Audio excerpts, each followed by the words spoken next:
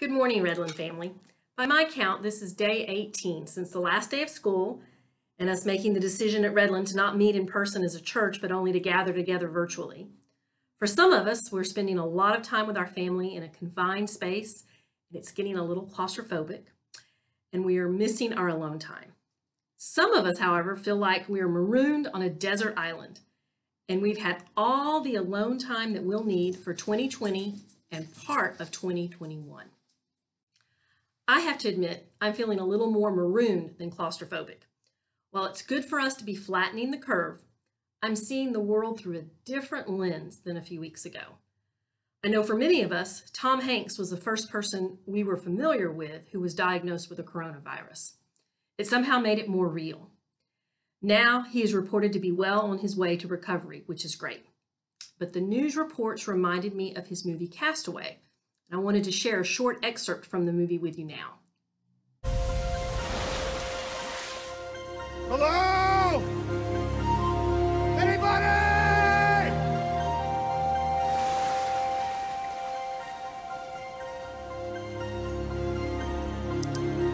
We live and we die by time, don't we? Tom Hanks. You wouldn't have a match. Any chance, would you? At the edge of the world. I have met fire! Now, the movie is certainly a bit more extreme than our situation, but for me at least, I have certainly experienced some of the same emotions the character Tom Hanks played has experienced. As I've been praying through this isolation, the Holy Spirit brought to mind the story of Jesus when he was tested in the wilderness in Matthew 4, verses 1 through 11.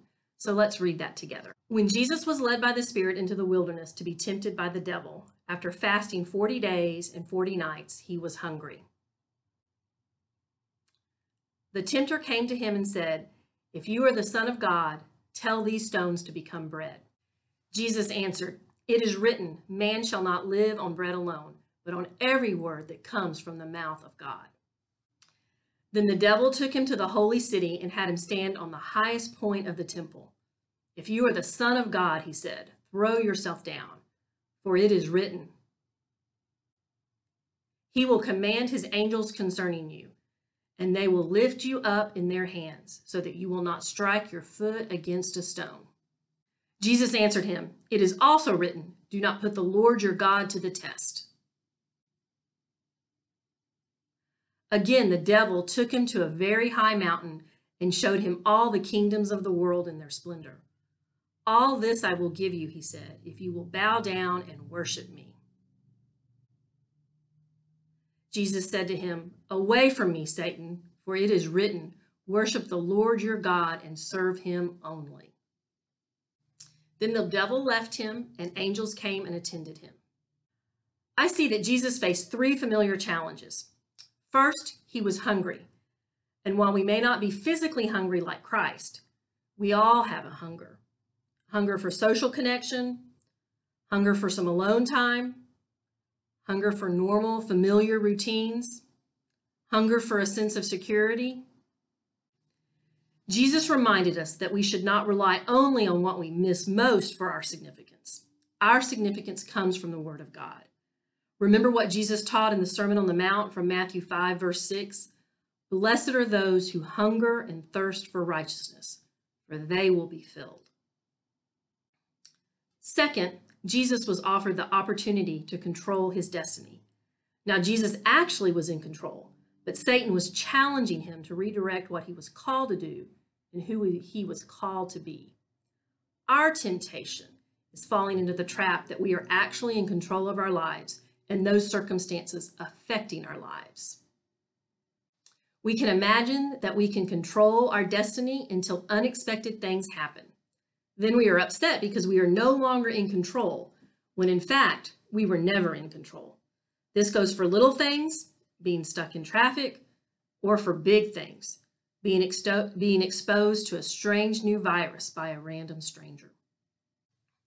Third, Jesus was tempted by Satan to worship false gods. We are all susceptible to chasing after false gods when our stress level is high. We need to be aware of that possibility and guard against it. In 1 Corinthians 10, verses 12 and 13, we read the words of Paul. So if you think you are standing firm, be careful that you don't fall. No temptation has overtaken you except what is common to mankind. And God is faithful. He will not let you be tempted beyond what you can bear. But when you are tempted, he will also provide a way out so you can endure it. How do we incorporate the truths to hunger after God, to remember God is in control, and to rely on God when we encounter temptation during this time of extra stress and the unfamiliar of forced isolation? What does this mean in practical terms? In the past week or so, I have read several articles on how astronauts handle the isolation of being in space for many months. In particular, one astronaut stood out to me.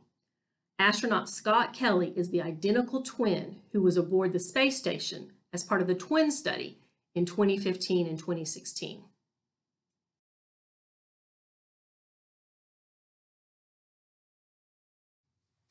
I remember that well because I'm a twin. My sister Penny and I are fraternal, not identical, but as we were chatting the other day, it is sometimes hard for us to be alone because we didn't learn early on how to be alone because we were always together, even before we were born. So what does Scott Kelly have to say about isolation?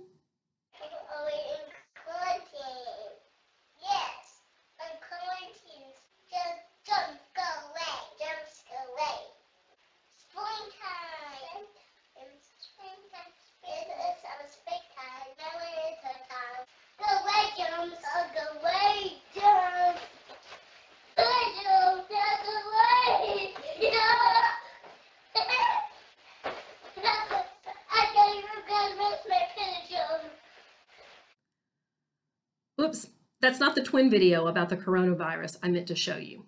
But isn't that how some of us feel with some of our family members right now? Thought you might like that chuckle.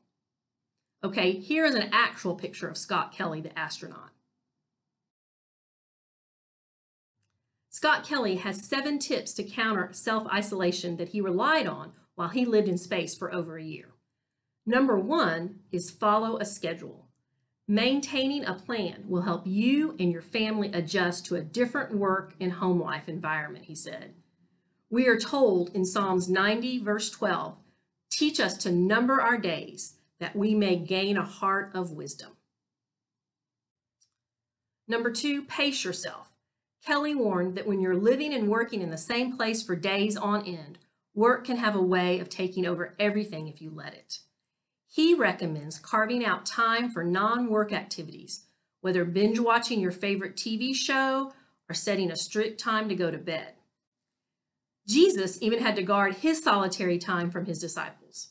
We see in Mark 1, verses 35 and 36, that very early in the morning, while it was still dark, Jesus got up, left the house, and went off to a solitary place where he prayed.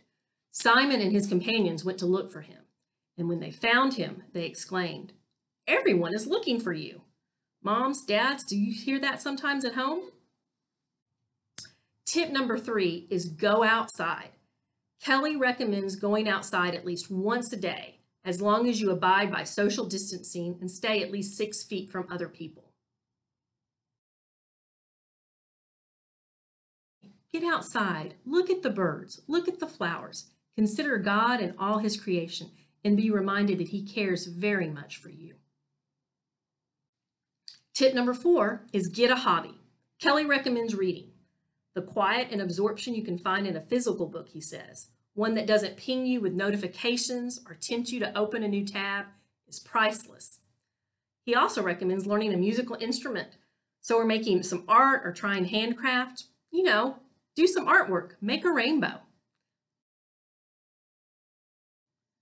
Psalm 33:3 says, sing to him a new song, play skillfully, and shout for joy.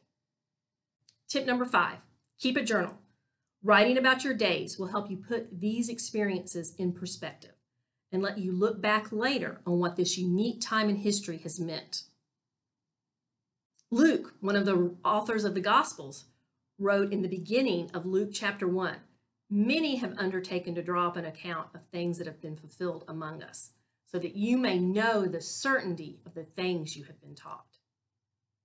Number 6, take time to connect. This one really is self-evident. Scientists have found that isolation is damaging not only to our mental health, but to our physical health as well, especially our immune systems, Kelly warns. Technology makes it easier than ever to keep in touch, so it's worth making time to connect with someone every day. It might actually help you fight off viruses. You know, the writer of Hebrews thought a lot like Astronaut Kelly. Hebrews 10, verses 24 and 25 reads, "And let us consider how we may spur one another on toward love and good deeds, not giving up meeting together as some are in the habit of doing, but encouraging one another, and all the more as you see the day approaching." And finally, tip number 7, listen to experts, Kelly writes. Living in space taught me a lot about the importance of trusting the advice of people who know more than I did about their subjects. When it comes to news and updates about the coronavirus, you should make an effort to go to reputable sources and avoid suspicious content on social media. About a week ago, my aunt shared some verses from Proverbs chapter 19. The one who gets wisdom loves life. The one who cherishes understanding will soon prosper. Listen to advice and accept discipline, and at the end you will be counted among the wise. Many are the plans in a person's heart, but it is the Lord's purpose that prevails. So that's the rundown. Remember, Tom Hanks, twins, and we will get through this isolation together. Let's pray. Lord, help us in our new circumstances to not be overwhelmed or lonely. Help us to find ways to stay connected and to establish healthy routines that draw us closer to you. And as you sign off from this place, let the peace of Christ rule in your hearts, since as members of one body you are called to peace. Let the word of Christ dwell in you richly. And today, whatever you do in word or in deed, do it all in the name of Christ, giving thanks to God the Father through him. Amen. See everyone back here tomorrow. Stay safe, stay healthy.